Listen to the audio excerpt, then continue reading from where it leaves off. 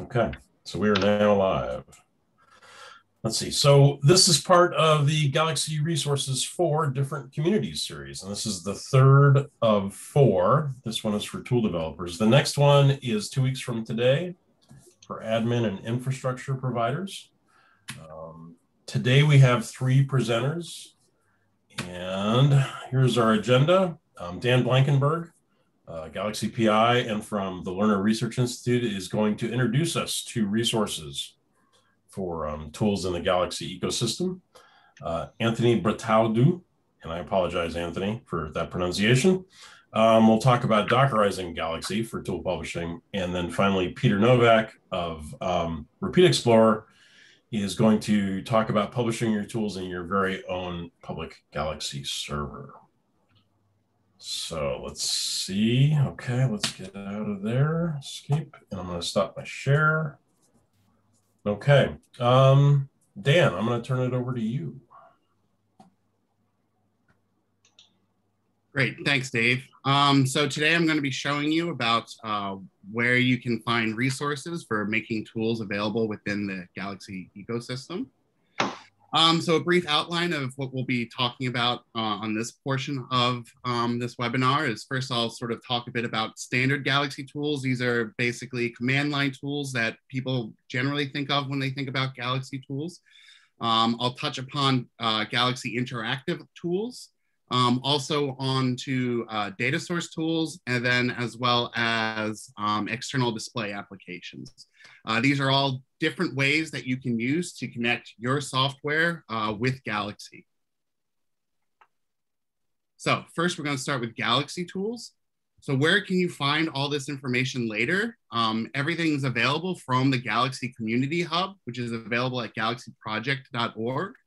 In the top here, if you click on Learn, you'll then be able to click on Teach with Galaxy, and that will take you to the Galaxy training materials.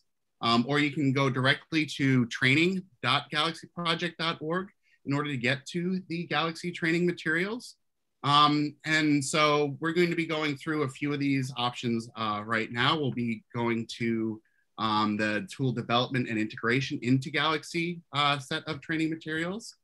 And so I'm just going to switch over here to the Galaxy Community Hub, like I said, and we can click on Teach with Galaxy, which will take us to the Galaxy training materials.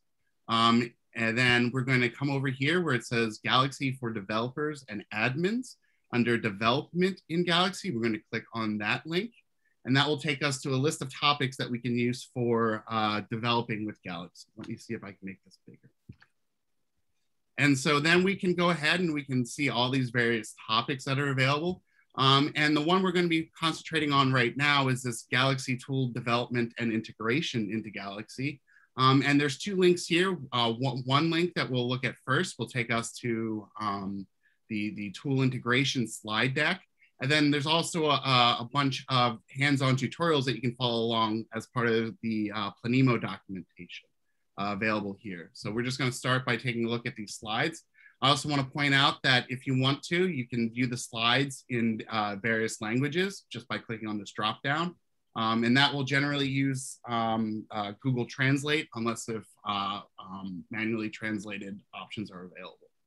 And so here we can see that we now have our tool development integration slides. And so let's go ahead and we'll take a look. So first we're going to talk about what is a tool for Galaxy, then sort of how to write a best practice tool, how to deal with the tool environment. So for example, dependency handling and so forth. And so here we go. And so inside of Galaxy, hopefully everyone's familiar with the Galaxy interface. If you're not, there's tutorials available for getting familiar with the Galaxy interface from that same training.galaxyproject.org link. But here's your general UI, your user interface inside of Galaxy. On the left-hand side, you have your list of your available tools. They're arranged in sections. You click on a section, it will expand the tool. Then you can click on the link for that tool. When you click on that link, it will put the interface for the tool inside of your middle pane. Here you can select your input data sets, configure your input options. And then when you click execute, the job will then be executed on some compute resource, a cluster somewhere, or on your laptop, for example, if you're using a development instance. And when the job is executed, a new box will appear in this right-hand side, which is known as your history over here in your data sets. And they'll start down at 0 and they'll work their way up in a sequential fashion, recording all of the steps that you've done as you perform your analysis. And so one of the big things that we'll concentrate on here is this general idea of the Galaxy tool wrapper, which is what we can use to sort of control the generation and the viewing of the Galaxy interface. And so here we have our, for example, a Galaxy tool wrapper where we have our input file. And this is really just going to be working around to a command line executable. In this case, this is a Python file for Graphland, but this could be compiled C code, it could be Java code, it could be a Perl script, it can be a shell script, just any sort of command line executable that accepts input options. And so basically we can generate this inside of Galaxy, and this would be your typical command line. And so when we think about these inside of Galaxy, we can see here that we have some tool on some compute resource. We have our Galaxy instance, it generates a command, inputs are passed in, the inputs and that command are pushed out to that compute cluster, and outputs are defined within that tool, and that's actually what ends up being pushed back to your Galaxy instance. So when this actually happens, we have a very simple XML description here. This is a very simple hello world tool that's just calling echo, and it's going to output the string hello world. It's going to use a placeholder here to replace this my string here with this input text box. And you can see here that then we see this my string gets passed over to this my string. This output one data set that's defined is put over here on command line redirection for the output to store it. And this, when you click on execute, for example, it'll just execute echo hello world. If you put in you are amazing within that box, it would then store that within your Galaxy data set, and it would then put out hello world, you are amazing. And that would be the item that appears in your history. And so when we sort of talk about how to invoke the tool, it's important to think about your underlying dependencies. And so there's a requirements tag where you can define a package, and then a version for this package. And in this case, we have Graphland. And then we have a command line that's generated here. It's generated using the Cheetah syntax. And so basically we can use a nice templating format in order to replace all of these items for your Galaxy tool that you're trying to develop here. And so you can see here we have more of another example. And then if this is a requirement from an actual package, you can just call that, generally speaking, directly as an executable. In this case, we actually can execute this also if we had a Python script we wrote ourselves, just called graphland.py, that we held next to the XML file. We can then just use Python as the underlying requirement and just call Python on that file. And so here we can see that this is a Cheetah templating language. And so we can have control statements like if, else, fors, loops. You can have all sorts of different standard constructs within that syntax. And so here we have various different types of input data types. And so in this case, we have a parameter that's actually type data. So it'd be an input data set of a format text. And so we can restrict the format that's accepted by that tool by changing this entry here. For example, if we only wanted to include FASTQ files, we could put FASTQ here and so forth. We give it a name that we then use for that internal placeholding purposes, a label, which actually is what gets displayed to the user in the user interface. And then we have help here that can show up here under that parameter input. There's lots of different types of parameters. So for example, we have an example of an integer parameter. We also have an example of a floating point parameter.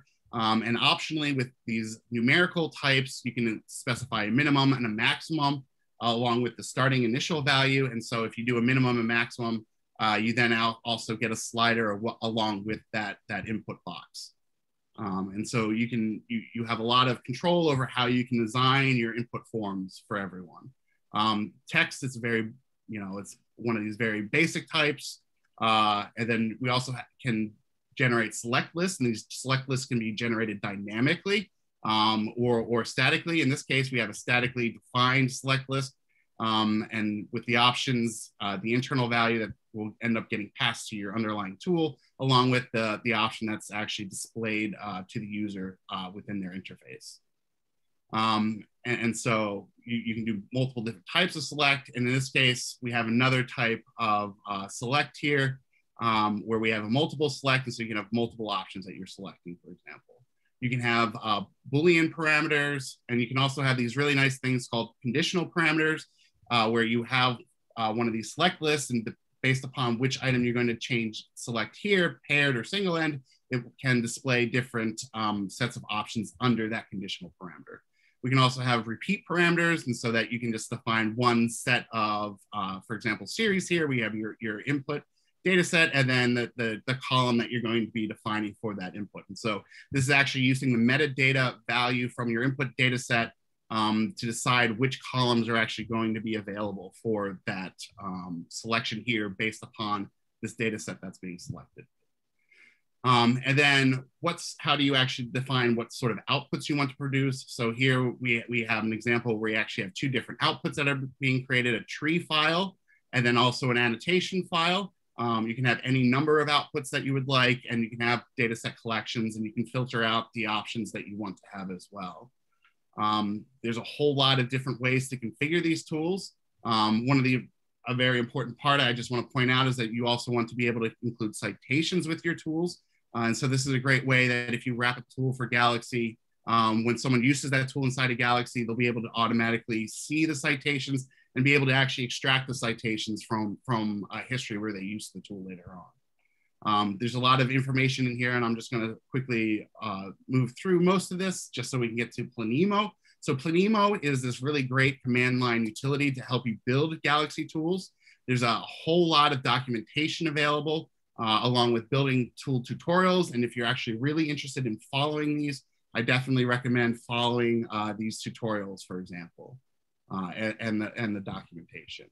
But basically, just to briefly outline what Planemo can give you as far as a Galaxy Tool SDK, it has a nice Planemo init command where it will automatically initialize a Galaxy tool wrapper for you. And then it also has additional availability for linting your tools, making sure they adhere to best practices, and also for uploading them to the Galaxy toolshed so that other people can then automatically install your wrap tool into their Galaxy instance. And so here's an example of the Planemo init command. You can use Planemo lint in order to lint your tools. And when you're building up a tool, you can use this nice Planemo serve command in order to pull up a Galaxy instance that you can then just use to work on your tool that's under development. And this is a very sort of iterative process. And of course, you should write tests. And I recommend if you're really interested in adding a standard Galaxy tool to your Galaxy instance, that you go ahead and you go through these tutorials and through these slides fully. But I just want to quickly pop back to here and just give a little bit more information about the Galaxy toolshed. And so if you want to have your tools available within Galaxy, you really want to make them available to everyone. And so you want to add them to the Galaxy toolshed. And so what the Galaxy toolshed, think of it as the app store for Galaxy. This will allow you to install tools, data types, data managers, and so forth. And so it allows a Galaxy administrator to actually install and update tools. So you have different versions of a Galaxy tool. You have multiple versions all installed at once. And so if you have an old workflow that's using an older version of a tool, it can continue to use that old version, or you can upgrade it to use a new version of that tool, for example. But if you're really interested in getting access to the Galaxy toolshed, I recommend you follow along with these Galaxy toolshed slides as well. Now we're going to just move on to what a Galaxy interactive tool is. So those tools we have all seen before, these are all command line tools that are executed perhaps on a cluster somewhere, basically just sent off in a batch modes. For example, if you're using Slurm, you would just be, submitting it to your Slurm queue. It would run somewhere, come back with the results. But what happens if you actually have a tool that has its own graphical user interface already? You can create a Galaxy interactive tool for that. And so the big difference here with a Galaxy Interactive tool versus a standard Galaxy tool is that it's required for the dependency to be inside of a container so that the networking can be handled. And then you specify one or more entry points that's composed of a port and optionally a URL. And if you want to see several examples of those are available within the Galaxy main source repository. But so here's an example. We have our familiar Galaxy XML file. We have a requirement on a container somewhere. We specify an entry point. Now a user selects that interactive tool that appears in their middle pane. They can configure that tool, interactive tool, just like they normally would. They click execute.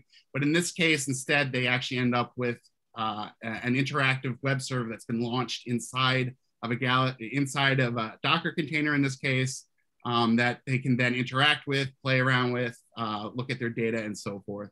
But basically you're relying on an external tool, an executable that creates an interface that's not inside of Galaxy in this case. And so we can integrate those tools inside of Galaxy as well. And just a quick view of how this works, and thanks to Helena for providing the slide. And if you're really interested in Galaxy interactive tools, there was actually a webinar just a few weeks back, and that's available on the YouTube channel, I believe. And now let's just talk quickly about data source tools. So let's say you want to get data into Galaxy, but you're running like a data warehouse. And so you don't want to require a user to download all that data and re-upload it to the Galaxy server. And so we do support some protocols for providing this sort of idea where a user can actually click inside of their Galaxy instance, get forwarded to this external resource, in this case, UCSC table browser, configure the table browser, then actually click on a send query back to Galaxy. And this all happens inside of the browser. Then Galaxy will then later on go and fetch that data down. And if you're interested in sort of seeing more about this, go ahead and check these links as well. Now, quickly, just talk a little bit about Galaxy external display applications. And so let's say you have a web server somewhere out there on the web somewhere that accepts input data from users, that it can display stuff on that interface, or it could be another analysis platform, even if you wanted it to be. But you want to connect basically a Galaxy's user data sets to this external resource. You can do that using Galaxy external display applications. And so here we have an example of a Galaxy history and a data set within that history. In this case, this is a BAM file of about 30 gigabytes. And we can see here we have multiple different display applications available. In this case, we have a view at bam.io bio.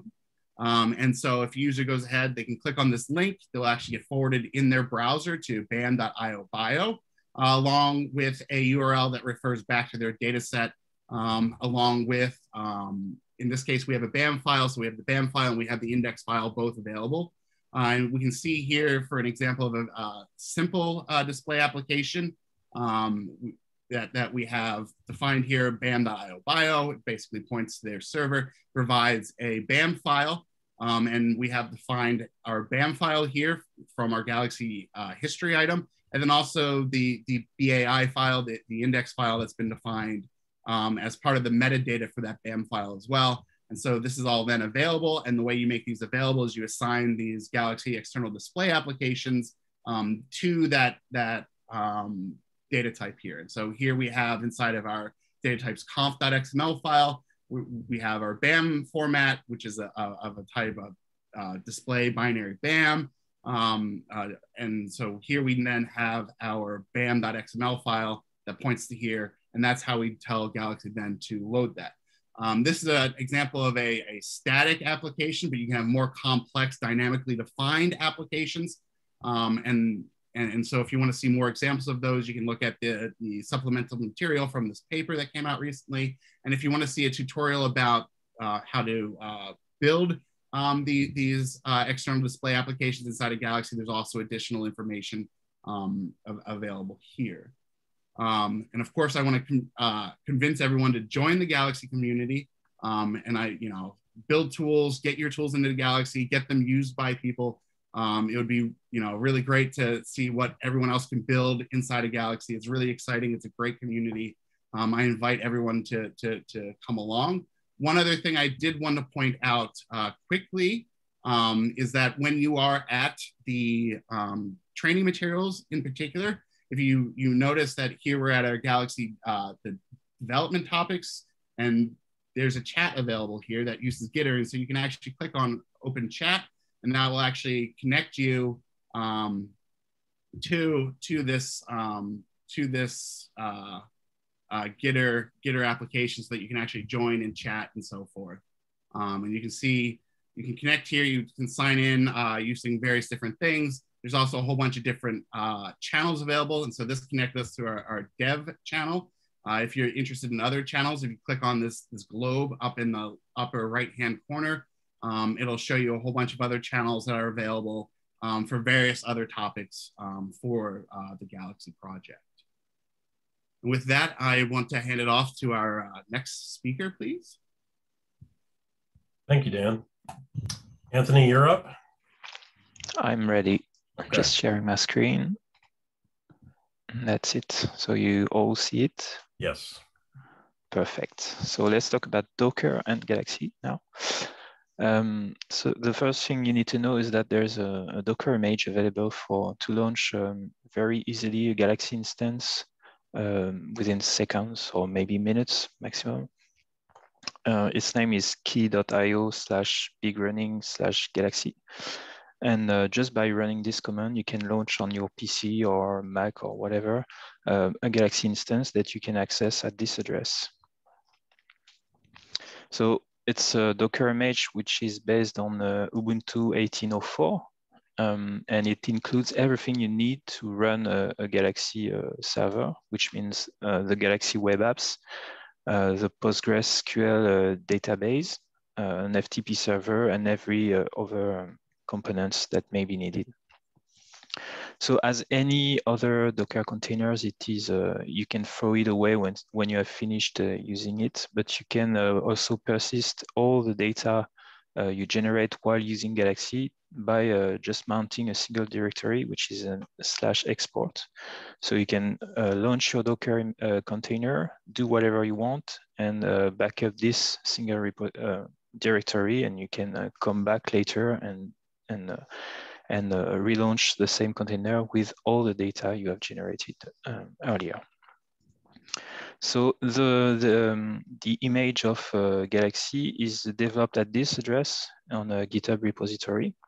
And so you're free to go and look at the Docker file and contribute if you want to improve it. You have access to every setting that you would find in a galaxy.yaml file for configuring Galaxy behavior. So everything is done by using environment variables. And when you run jobs from the Galaxy interface, by default, the jobs are run inside the Galaxy container, but you can also configure it to run them on external compute resources like Slurm cluster, for example. By default, the container is launched with all the tools that are the default Galaxy tools from the Galaxy source code. But as we will see now, you have the possibility to create some Galaxy flavors, which are just a kind of specialized Docker image for specific scientific fields. So for example, you can build your own image, and there's a catalog of existing images, for example, to perform genome annotation, RNA analysis, or metagenomics. Each one has a specific Docker image with pre-installed tools, workflows, and data. So there is a list available on this page. And now we'll see how you can easily create your own flavor with your tools and your data. So when you're inside the container, you have access to a specific command, which is install tools. And all you need to do to install tools is to write a YAML file listing all the tools you want to install from the toolshed. So you have an extract on the right side here. So in this case, we wanted to install the tool named Compaline P from RNA team owner from the toolshed, and we wanted to install into a RNA alignment section in the tool list. And you have a few other tools that need to be installed. You can even specify a specific version of the tool. once you have written this YAML file, you just need to run the install tool commands, which will perform the install step into Galaxy automatically for you. You can do almost the same for workflows. So if you have a collection of workflows that you have exported from a Galaxy instance in a GA format, which is the default one, you just need to run the workflow install command and give it a directory with all these GA files, and the workflows will be installed into your Galaxy instance and made available for users to use it. You can also add data libraries to populate data libraries. You just need to write a YAML file once again with a standard format like this, where you specify the different sections and the URL to fetch the files from internet and the data types for each file. Once you have written this YAML file, you just need to use a specific command once again, which is setup data libraries, which is quite simple. And finally, you may want to add some reference data, like reference genomes on your Galaxy instance. So to do this, usually you use data managers into Galaxy. And there's a possibility, a special command, which is run data managers, which takes as input a list of data managers which need to be run with specific options to populate all this reference data into your instance. So when you put all these together, it's very easy to create your own Galaxy flavor using this YAML syntax and specific commands to execute the tasks you need. So all you need to do is to create a structure like this, a directory with a Docker file where you say that you want to create an image based on the official one. You can customize it with a brand name here. And then you say, okay, I want to install a few tools that are defined in a YAML file just beside my Docker file. I want to populate the library data by using the YAML file here, and to install a few workflows here. And that's it. And the last step, if you want to, is to customize the welcome page when you show for the first time the first page of your Galaxy instance. So you can change the logo and the text that is displayed. So it's quite easy to do it. Once you have written all these Docker files and YAML file, you can of course build locally your Docker image by using the Docker build command. But you can also share it and put all these files into a GitHub repository and then have it built automatically by a Docker repository like the official Docker Hub or key.io, for example. And all this machinery is used automatically for the Galaxy Training Network, which is providing for every topic like assembly, genome annotation, or transcriptomic, or whatever, metabolomics, for example.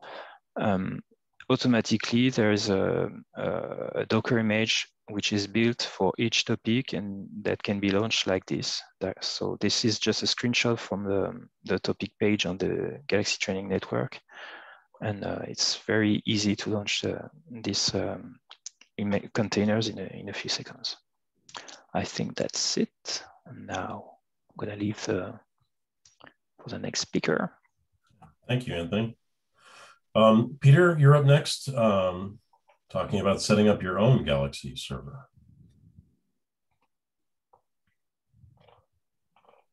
Okay. Please ask questions in the Q&A. We will get to them at the end. Okay, we can see your slides, Peter.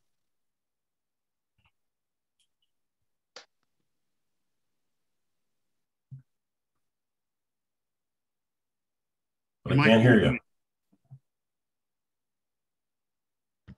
Okay, good. There we go. Now we can hear you.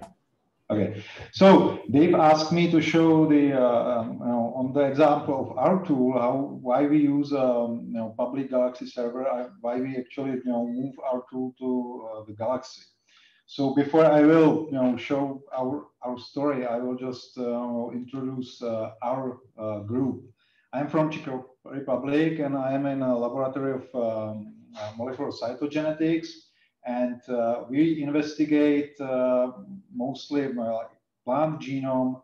We are interested in repetitive DNA, and we want to study genome composition with respect to some functional aspects like centromere function and so on.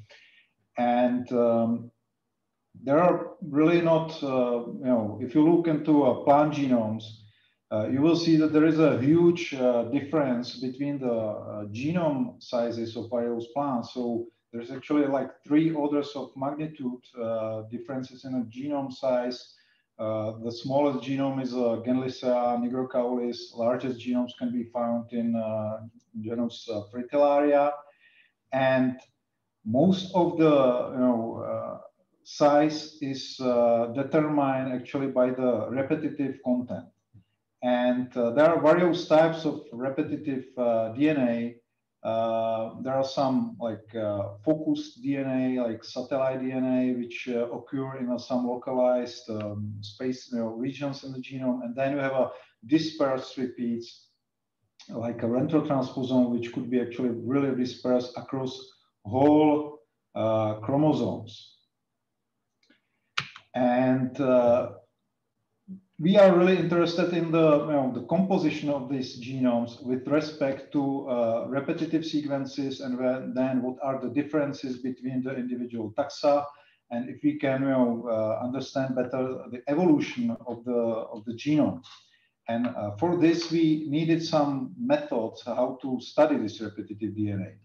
And originally, we could study the assembled genomes, but the problem is that this repetitive part is quite often missing, or it's underrepresented in these genomes, in these assemblies. So we could use also some wet lab approaches, which are usually biased, and you don't get too much information. And when in 2005, when the next generation sequencing was introduced, it turned out that this is really a great tool for us, at least for our group, to study repetitive DNA. Because when you do a sequencing, like even like shotgun low pass sequencing with a low coverage, then you are getting a lot of like unbiased information about the repetitive DNA, because you are sampling basically chromosome randomly, and because we are studying something which is repetitive, so then you can get some idea how does it, what repetitive is in the genome. However, there were no computational tools at that time, so we were forced to develop some R tools. And I have to point that none of the member of our group is really like informatician or computer scientist by training. We are all biologists who are like interested in bioinformatics. But we gradually developed some pipeline. Originally, this pipeline was utilizing some programs which are originally designed for expression sequence stack analysis. Later on, we developed some graph-based clustering algorithms. And we developed a pipeline which we call the Repeat Explorer. And this pipeline is targeted to basically yield as much as possible information about the repetitive content in the low pass, shotgun, next generation sequencing data. So the history of the pipeline is shown here. When we developed some concept how to analyze this data, it was in 2007. Then we improved our algorithm, but we were still using this command line version of the program, and this tool was actually quite hard to use for unexperienced user, especially biologists, because mostly biologists were interested in that. So we wanted to provide this tool to other biologists than our collaborators. So we decided that we will need to make this tool somehow public, because additionally, this tool require quite some computational resources, and normally you wouldn't be able to run this tool just on the desktop. And at the time, there was really no good availability of these computational resources. So we decided that we will set up our own web server, which will run Repeat Explorer as a service. So the question was, what type of platform we should use, and the Galaxy was actually, one of the platforms we were considering and found at the end as the best one, and because it solved for us a lot of things. We needed some job management and scheduling for users because this computational job took some time to run, and so you need to somehow manage that your server is not overloaded. You need also some user management, so users can log in, can upload their data, and then run a job. And also the users need to share data between each other. And we also wanted to actually reuse our old PBS cluster. And we found that the Galaxy was actually developed in a mind with that, it could be easily, it could be configured to be used on the PBS server. And there is also good documentation about how to use a Galaxy platform and how to set up your tool. So here on these pictures, you actually see our first cluster, which was offered as a public service, and it needed for us to write a tool definition. This was something Dan was talking about. We need to specify that what are these jobs needs, what type of requirement they need. We needed to configure PBS cluster so it works well with the Galaxy. Set up the storage, FTP server, and Postgres database. And for that, most of these tasks we manage ourselves. We need some discussion with some IT specialists, but it wasn't really that difficult. So this was the first server, and because we were able to publish or announce it, this server in 2013 in a journal in bioinformatics, then people started to use it like more often. But then we had a problem that this server wasn't really designed to handle that many requests. But we were lucky that our institute later became a member of Elixir infrastructure. Elixir is infrastructure which helps life scientists with storing, processing, and analysis their data. And there are also, we have also a lot of collaborators in the Czech Republic, Elixir, which help us with moving this service, this Repeat Explorer service to a new server, which is now and now it is a part of the Elixir provided services. So we moved on. We got a better hardware. We don't have to deal with this hardware anymore because we have it is administered by IT professionals. And here you can see that it's this type of the analysis is quite specialized, and it's oriented on plant and it's oriented on repeats, and not so many researchers is actually interested in this type of topic. But we can really see that the number of running job was growing, and I think we think that Galaxy really help us to increase the visibility of our tool, and also make possible that people were, especially biologists, were able to use these tools without any difficult installation.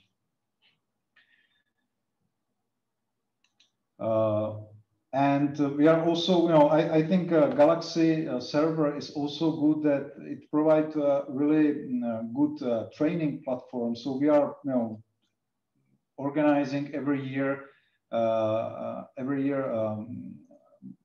workshop where we train usually about 40 participants who are interested in the repetitive sequences, and for all this we are using some local instances of Galaxy. And also what is great here, that we will get on the workshop some feedback from users.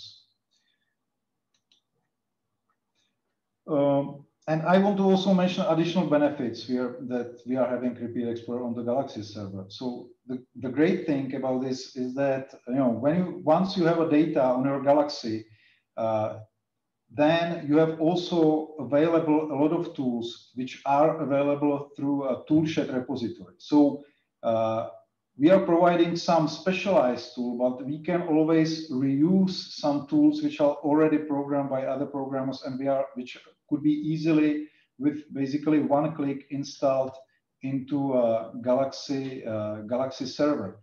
And also Galaxy, because you can create a complicated workflows. So you can use basically Galaxy server for all the steps which are necessary for your analysis, including data pre-processing, and then some analysis and visualization of these results. So if you are putting your tool, which is specialized in one thing, to your Galaxy server, you are always getting all these other tools which are programmed by the others. And what is also great, that you can share workflows and protocols, and Galaxy and this also basically increase the reproducibility of your results.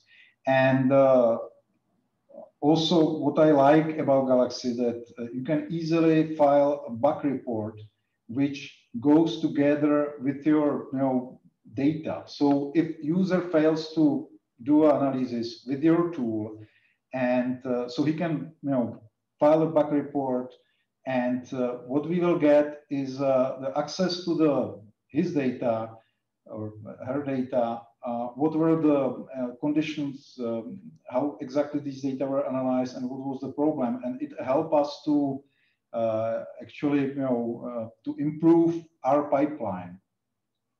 So, and I think what you are getting also with putting your tool on a Galaxy server, that there is a really lower barrier for less experienced users, because our users are mostly biologists. They are really not interested in bioinformatics.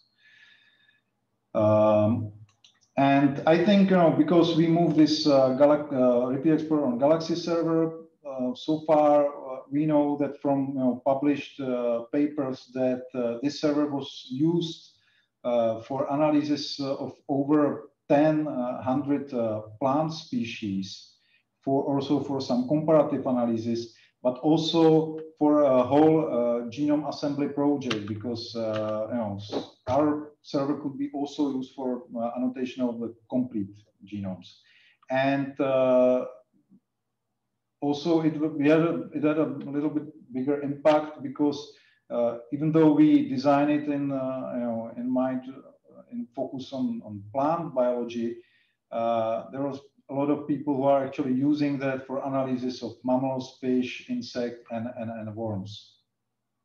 So I want to conclude that if you have any complicated tool you want to really make visible, it's really good if you will make it available in your tool shed, and then you can negotiate its publication either on a used Galaxy, or you can set up your public Galaxy server, your own. And this is our small team. Jiří Macas is a head of our team, and we are basically all of us, we are mostly biologists who are just have some interest in bioinformatics. So thanks for your attention. Thank you, Petr. And thank you, Dan and Anthony. Let's see. So I want to throw out some stuff as to why you would actually want to do this. So let me share my screen. Which screen am I sharing? That one. Okay, let's do it. Share. Okay. So a couple of things. The stuff Dan talked about, which was how to do this and the mechanics and the resources for defining your tool to Galaxy and getting it in the tool shed. Why you might want to do that? Well, you know some of the obvious reasons. It means anybody can then put that tool on their Galaxy servers. But it also seems to be that the act of putting it in the tool shed will also greatly increase the adoption of your tool. Okay. Because it then makes it easy for anyone running their own Galaxy, including people just doing it on their desktop, to import the tool into their Galaxy server. And so it becomes much easier to use. And I recommend taking a look at this preprint, which Dan and I are co-authors on, for that. For the stuff that Anthony and Peter talked about, we highlight any Galaxy instances we know about, any Galaxy platforms that we know about on the Galaxy platform directory, which you reach by clicking on use here. And public servers like Repeat Explorer go here. And if I search for repeat, yep, right there. And I click on that and it tells me information about it, what are the quotas, so on. Also for Docker images, we highlight those too. And so there's a bunch here that have been created. And as Anthony showed, these are fairly easy to set up. And that means anybody can then go and can set that up on their local instances, on their local infrastructure. So if you go through the effort to create a public server like Repeat Explorer or a Docker image, we will highlight it. We'll also highlight it in the monthly newsletters. It makes it much easier to find because we actually want to get your work out there. So really, yeah, think about the impact of doing this. It really is a great way to get your tool out there. So let's see. No questions yet. Okay, that means I get to ask the questions, which is an utter mistake. Let's see, but here we go. Okay, Anthony, I have a question for you. If you haven't set up a Docker image before, do you have an estimate on how long it would take? You know, if you're compute savvy and you have a tool and you've got it defined, you know, in the tool shed, how long would it take you to set up a Docker image that runs that tool, that includes that tool? Any estimates? And you are muted. Oh, there we go. Okay. I'm here. Yeah. It's very, very easy to do. I think it's just a matter of if you really haven't, if you never have tried Docker before, maybe in half a day or a day to learn how it works. But if you know it, it's just a matter of minutes and minutes to write it, maybe a few more to build the image, but it's really short. Okay, thank you. Most of the Docker images that we list, we found about through publications. Yeah, and it's an easy way to make your tool accessible. So, yeah. Okay, no questions. Dan, you talked about several different classes of tools, starting with command line and then going through different levels of visualization. What's the step up? And I'm assuming it is a step up in effort to go from, say, a command line tool to a visualization tool to a data source tool. How much more work is required for those other cases? Yeah, absolutely. So with the case of the data source tool, you need to have some buy-in from that external resource because it does involve this callback URL cycle.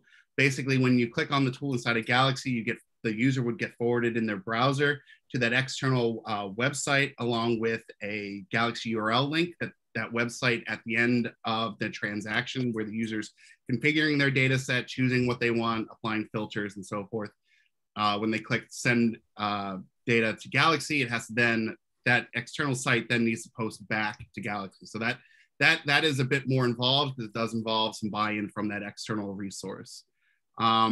But as far as writing the actual tool inside of Galaxy, that part is about the same amount of effort. So it's pretty straightforward, I would say.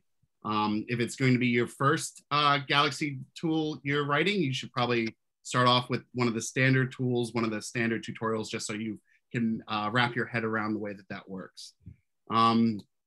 Now, the other question was about the external display applications, perhaps. So those are sort of using a completely separate framework than the standard Galaxy tools. So they have a bit different XML configuration. But still, if there's this external resource, a web server anywhere that basically can accept a get parameter that points to a URL, you actually do not need to have any buy-in from that external resource, because you can just leverage existing functionality of those external resources. That's assuming it's able to natively consume URLs. Basically, a lot of these external resources allow you just to create links, and you can think about the external display applications that basically just a fancy way to create a link based upon a user's data set that they can then click in their history, excuse me, and they can click on that, and then they just forward in their browser along with the URL along with a URL to that data set that does have some token authentication involved there within the URL. Now, creating a Galaxy interactive tool, the first hump you have to get over is you have to be able basically to create a Docker container, or there needs to be a Docker container that exists for that resource already. And so that, that external bit can be difficult if you're not familiar with Docker. But if there is a container released by a resource, a lot of times by some group, a lot of times you can just use that Docker container directly. And then writing the tool is more or less just as easy as writing a standard Galaxy tool, with the exception that you then just need to map some ports. Configuring the Galaxy instance is a bit more difficult. There is a little bit of effort that you need to have as far as configuring or administering your Galaxy instance in order to have it be compatible with the interactive tools, and to make sure the proxy is all set up correctly and so forth.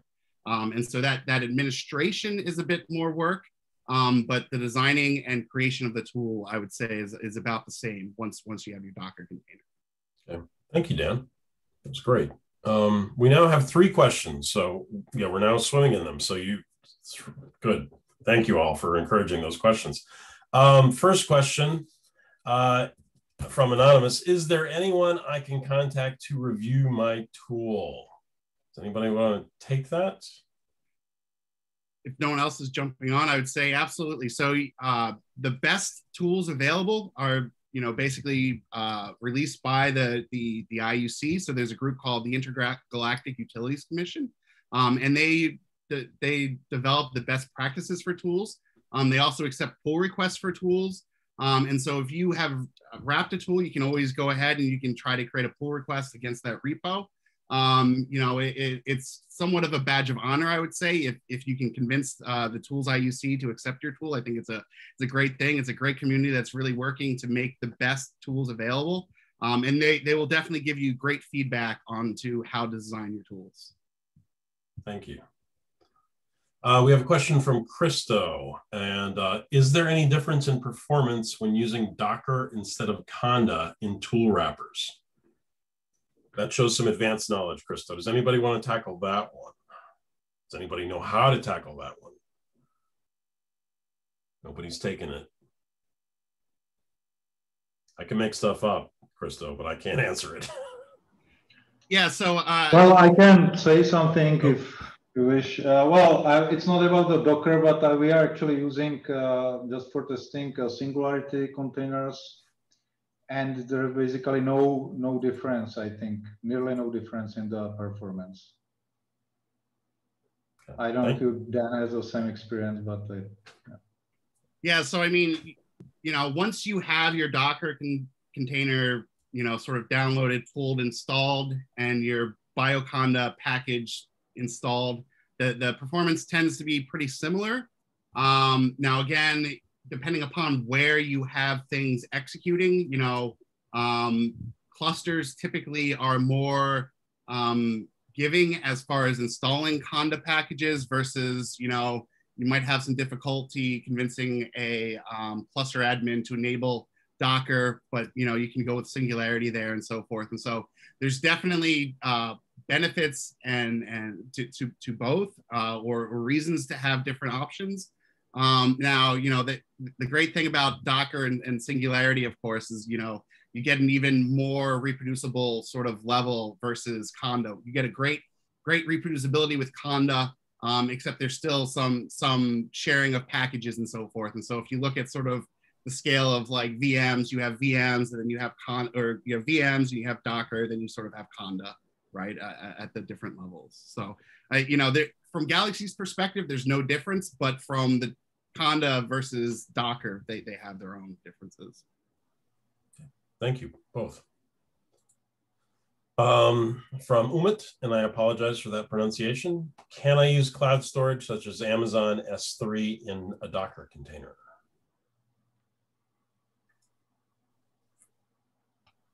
I think it's possible to have to connect S3 as an object store in Galaxy. I haven't ever tested it, but it should be possible.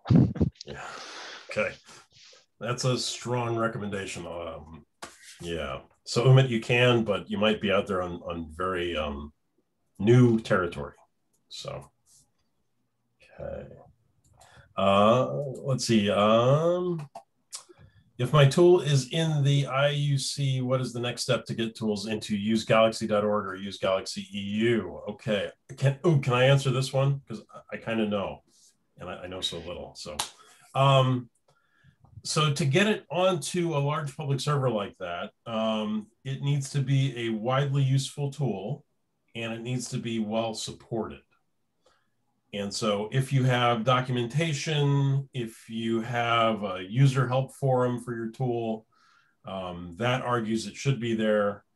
I don't know if there's a formal process on Use Galaxy EU.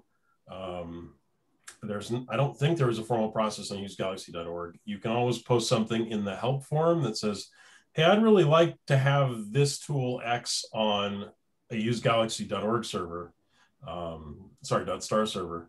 You know, and then people can upvote it. But I think the main requirement is it needs to be widely useful and it needs to be well supported and well documented. Anybody else? I would just point out, if you look actually, so at some of the repositories available, you can actually make a pull request to add your tool to, for example, galaxy.eu.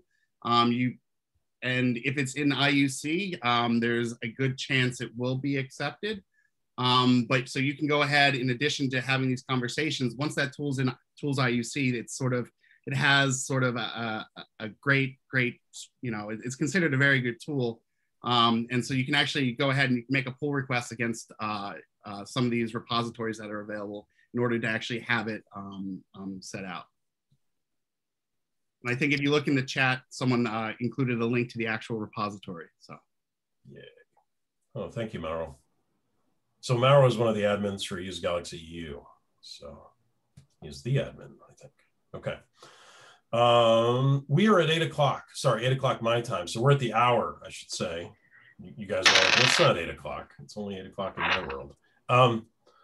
So if the presenters need to go, I'm going to say go. I'm going to keep recording and keep asking questions, but we are at the hour. And so I don't want to keep anybody past that because that's our commitment. And before we go, Peter, let's see, you talked about the Repeat Explorer workshops. Did you talk about the one coming up? Because this is a chance to plug it. Well, you know, last year we canceled that because of the COVID. This year we decided that we are going to do that online. However, you know, the resources are limited. So after 4 days of open registration, we got like 100 of people registered, over 100 actually. So we had to actually close the registration and our workshop is coming in. I think it's we will start in 25th of May, and it will go through 3 weeks. There will be some interactive session, but we will actually post some tutorials on the YouTube. So we'll have a channel so people can we can use it later as a manual. Yeah. Okay. Thank you, Peter. Congratulations. That's a good problem to have. Thanks. So, and Anthony, you have upcoming tutorials as well. Is that right? Or no? We have the GCC training sessions. Yeah. Yes, that's right. Thank you. Yeah. So while we're here, and before we lose even more people, at GCC, the Galaxy Community Conference, which starts on June 28th and runs through July 10th, it's all online. We have a week of training. And the week of training is what it starts with. So the 28th of June through the 2nd of July. And part of that is wrapping tools, and part of that is Galaxy Admin. Now, Galaxy Admin is a separate registration. Wrapping tools, I think, is part of the main how to be a Galaxy developer part. But if you're interested, registration is really cheap. And early registration ends in 3 weeks, I think June 1st. Okay. So think about that. Okay. What are we at here? Okay. So I'm going to declare victory, and then I'm going to ask a couple of remaining questions. Okay. Okay, we answered that one. Answer done. Okay. So from Benoit, and again, I apologize. How difficult is it to publish on the toolshed and to make dependencies available if it's not present in Conda? So if what you need is not already in Conda for your tool, how hard is it to get your tool into the toolshed?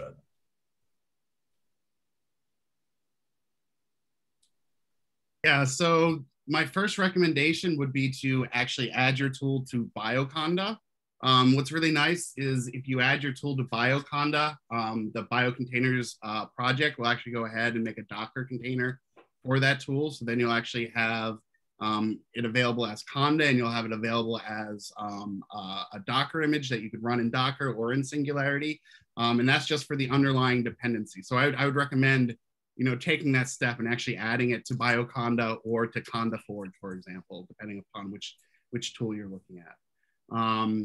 And so if it's not available, you can always just, roll your own Docker image and specify your namespace and then the name of that image, for example, if you want to.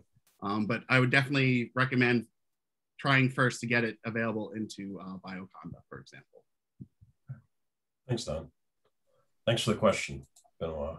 And a final question, I'm going to declare this the last one.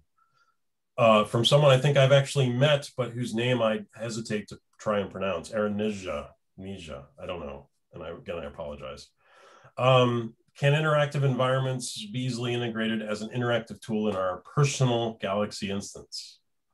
I see it is disabled in use Galaxy servers for some time. Thank you. I'll take that as well. Yes, so before we had Galaxy Interactive Tools, we had this really cool thing called Galaxy Interactive Environments. And so you could launch, for example, RStudio and Jupyter Notebooks and so forth on a Galaxy data set. But you can actually take those existing underlying Docker containers that were built for that process, and then go ahead and you can just write a Galaxy tool that references that same container.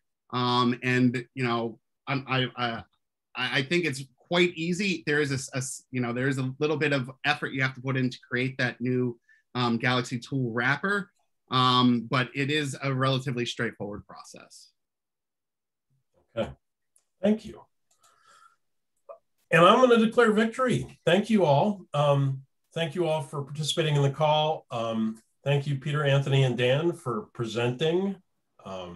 It's a huge favor. I owe you all drinks with little paper umbrellas in them. And what else? Let's see. So the recording for this and the slides for this will be posted online this week. Our next webinar in this series is in 2 weeks, which is resources for Galaxy administrators and infrastructure providers. And that will be presented by Lucille and Mauro, and I know Mauro's on this call because he asked a question. So that'll be in 2 weeks' time, same registration process. And thank you all for being here, and I hope to see you again online. Yeah. Bye-bye. Bye.